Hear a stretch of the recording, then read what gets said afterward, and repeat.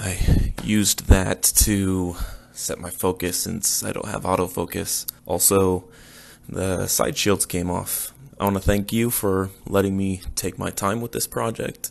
I'm new to the Moped community, as well as actually trying with this camera.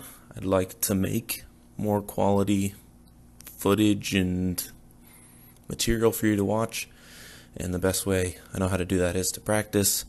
And I have this low pressure project with low pressure practice environment, so hopefully this is a little bit more entertaining to you.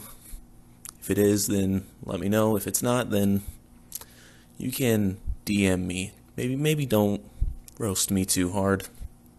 But yeah, thanks for watching. And I'll see you all in the next one.